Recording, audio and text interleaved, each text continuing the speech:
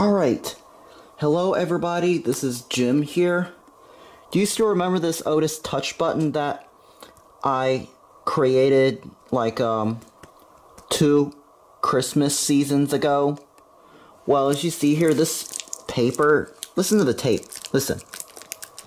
Well, as you can see, this paper isn't holding up well, so I decided it's time to change the ideas and also to replace this solid piece, like what you see, the stainless steel board inside of the elevator panel. So we're going to be changing from this paper using a cardboard piece. I'm going to be doing the exact same thing like I did with paper, so it's just pretty much almost the same thing. You just trace around the circles and then you just cut a piece of hole into it. So it's just similar like what I did with the computer paper, but this time we are going to be using a cardboard to replace this, so it is much more sturdier than this computer paper.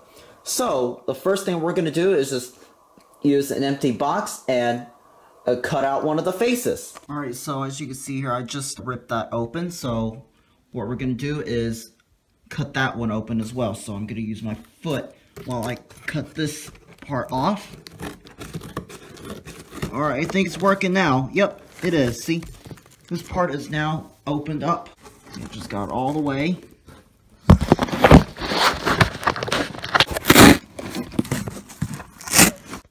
Alright, now that I got both sides of this cardboard box pulled off, now the next thing I'm going to do is cut this part and this part right here. Alright, so I just got this plaque peeled off from all that cutting. You see it's got a big mess up there. I'm going to have to go through it later. And I think this is going to fit pretty well onto my Otis Touch-Sensitive elevator COP. Alright, so I'm not sure if you could barely see that, but what I just did is I just traced over the circles, and luckily I have this extra number 1 Otis Touch button, so I can just place it around the right aisle and just finish it off. Alright, so as you can see here, what I just did is I just cut all the parts to it. See, it's almost done. What I did is I actually used this knife, and I just poked it here,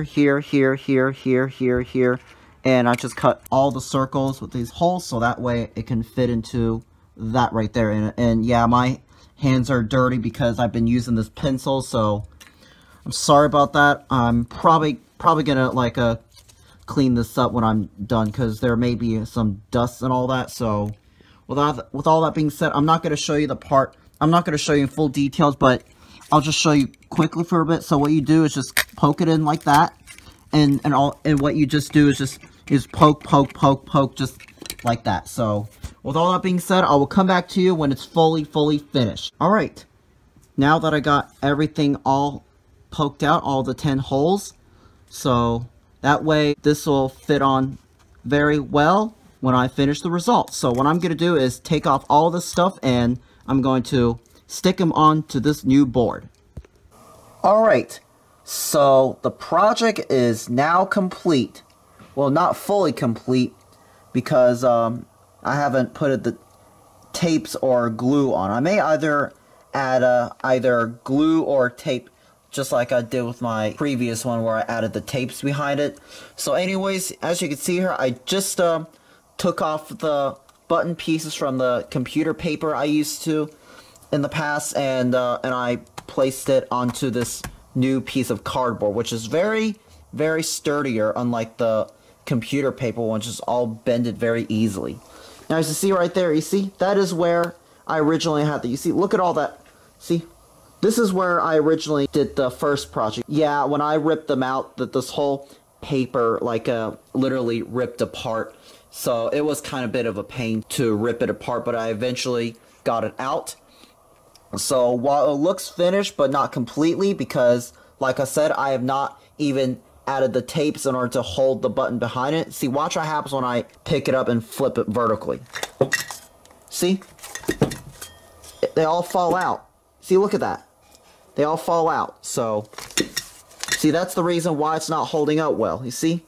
Now, I'm going to show you how to plug this button onto this board like what you see on a real elevator control operating panel.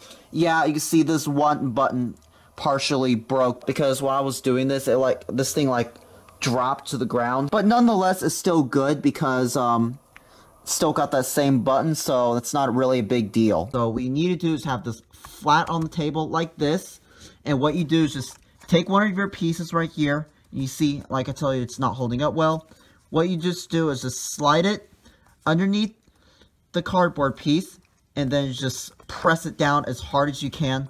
Press on every single one of them until it wedges in place. Same goes with this 10 button right here. See, what you do is just slide it underneath, and you just keep pushing until it reaches the hole. Squeeze it down, and it should stay in place just like that. See, this for now is the completed version, which it looks completed right now. See, this is how it looks. So what matters the most is show you what the completed project will look like.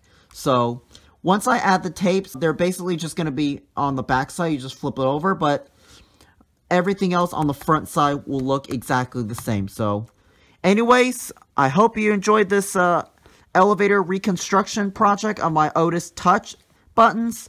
Thank you all so much for watching. I hope you enjoyed, and that is going to be it.